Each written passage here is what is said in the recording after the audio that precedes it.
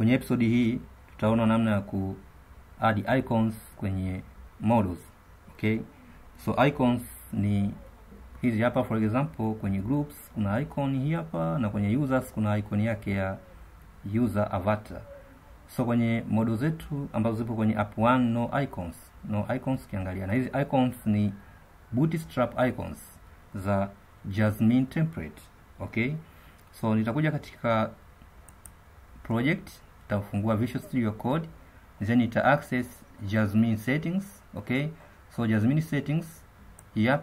Okay, so nita find icons, material icons ya bootstrap. Okay, so nita navigate huku chini. Okay, so material icons hizi hapa, so icons.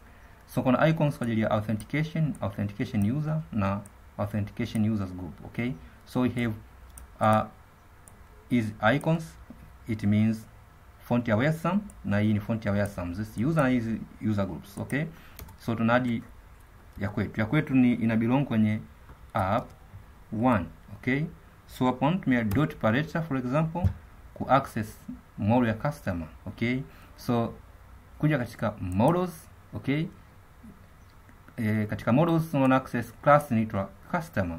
Okay, so just hapa nakuja kuandika customer. Okay, case sensitive customer.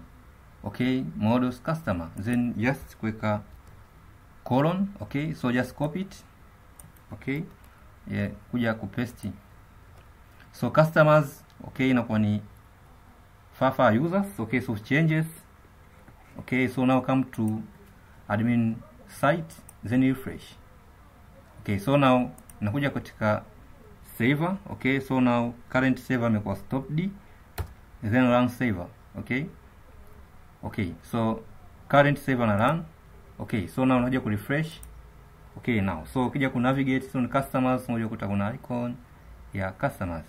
So tuanze kwa announcements. Okay, so nakuja katika hapo, then na add. Okay, so just copy it, then paste, then change, then kuja katika models, find announcement. Okay, announcement in a S. Okay, so now copy it. Okay, so now come to settings. Okay, so replace customer, unaweka announcements. So for example kwenye announcements utaweka awards. Okay, award. Okay, so award. Okay, again copy the same code, then paste. For example, paste it again. Employee, so register our model inaitwa employee. So employees kwa sababu wengi, just tumia users. Okay, again tuna compensations. Of our compensation, just work, for example car, for example, and department, for example put building. So come to right department. Okay, so department building. Okay, building, and again monthly installments, then just copy it. And models, just copy to monthly installment. Okay, so come to settings, right, we are to replace monthly installments, then for 5 will be coins. Okay, so coins. Okay, so now save changes. Okay, so come to admin site, refresh. So zimeweka vizuri. So we have announcements, compensation, customers. So no icon kwenye compensation no icon. Okay, so just put file or coin. Okay, so compensation. Okay, no compensation, sorry. So copy the same code. Okay, sorry, copy the same code. Okay, now pasting. Okay, now come to models and compensation. Okay, so copy it, come to settings. Okay, so compensation. Okay,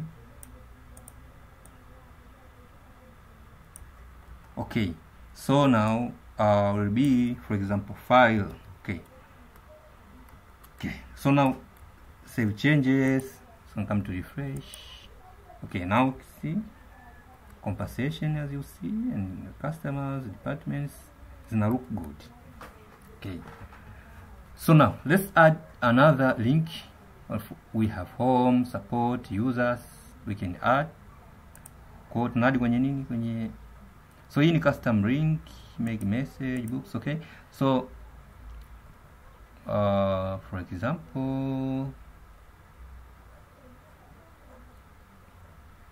so top menu links we have home, okay, and URL, you know. Okay, so now kwa sasa we want to left out. Okay, so now ukiklik kwenye announcements, now you can add. Okay, so add the announcement, choose file. Okay, this file heading.